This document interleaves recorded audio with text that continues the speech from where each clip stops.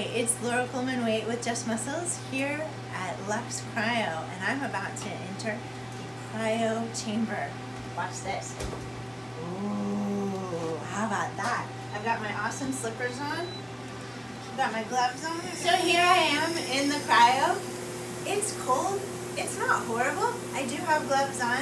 I have my slippers on. I have my socks on. My the gas is being kept in the chamber with this neck protector, and one of the big rules is you're not allowed to dip your face in or your neck, so I'm just going to stay right here and cool off. I'm going to spin around and try and get as much of my body exposed as possible. And it's cold, but it's not terrible. It's really not terrible. I did wear my swimsuit because I thought maybe it would be terrible. So right now, while you're in the tank, you are going into a little bit of a survival mode. You don't necessarily feel it, but your body's working. And then as soon as you hop out, your red blood cell count is going to double, and it's going to rush all of the areas of pain and inflammation and try and repair it on spot.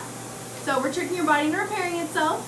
And then cryo is also really good to use as a pre-workout, because since your endorphins are being boosted because your energy is boosted and because your blood's rushing all over the place, you're gonna have a longer, harder workout.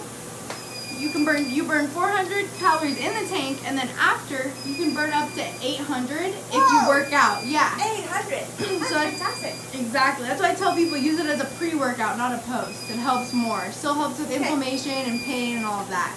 And how about for recovery? All of it. All of it. Yep. Fantastic.